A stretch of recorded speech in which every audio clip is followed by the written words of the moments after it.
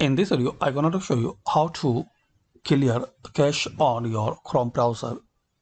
So firstly, open Chrome browser, then click on these three dots, then click on settings. Now scroll down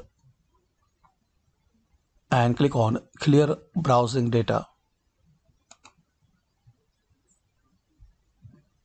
Then click on advanced.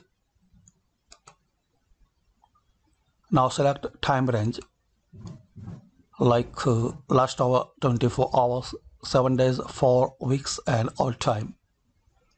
And select, here are some options like you want to clear and delete browsing history, download history, cookies and other site data, cached images and files.